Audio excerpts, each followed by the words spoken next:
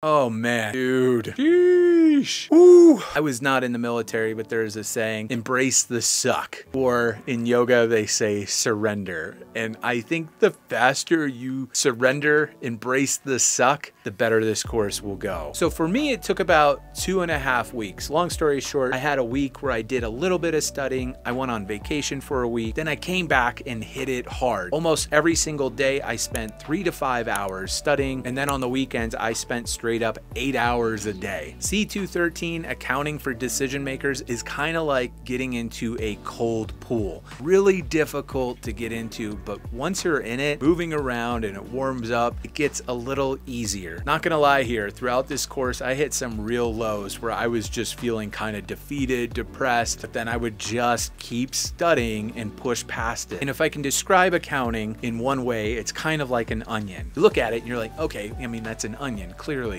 But then you cut it open and there's just so many layers. It makes you want to cry.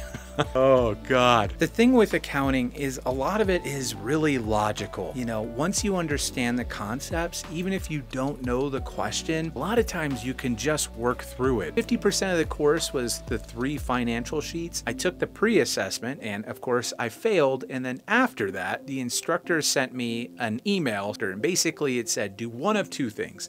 Either read the text or watch the videos. The guy you keep hearing about, the Hawaiian shirt guy, just in every single topic, there are short little videos. I downloaded all of them and added it up, 20 hours of video.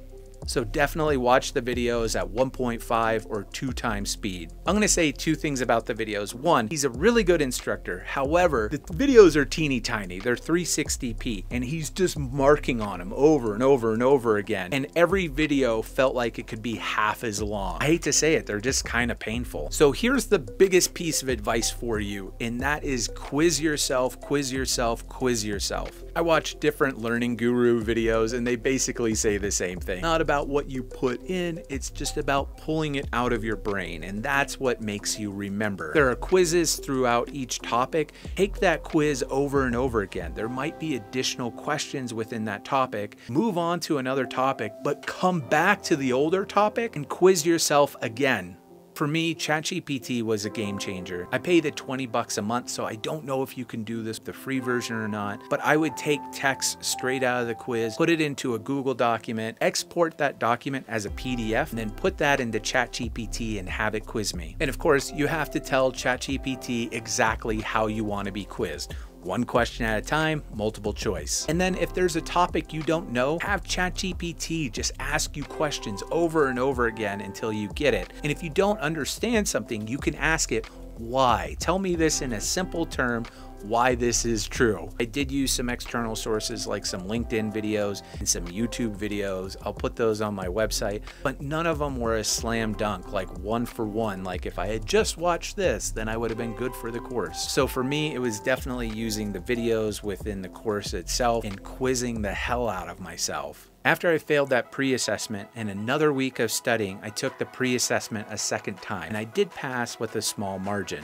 For the first time, I set up a meeting with a WGU instructor. I set it up for 45 minutes. He ended up giving me an hour. We went over every single question that I got wrong in the pre-assessment. Also, we went over some of the math that I just wasn't getting. There's an ABC math question, and he went over that with me until it made perfect sense. Speaking of math, there are additional resources within the course. One of them is the grid system for math. Definitely watch that video. You'll have a question and it's like, oh, find out the cash that we took in May. It puts it into a grid system. Definitely watch that video under the additional resources. There were several questions for each type of math question on the OA. The big thing that I would say too is understand your pre-assessments that you take and study those, but just don't learn those answers. You really need to know the concepts.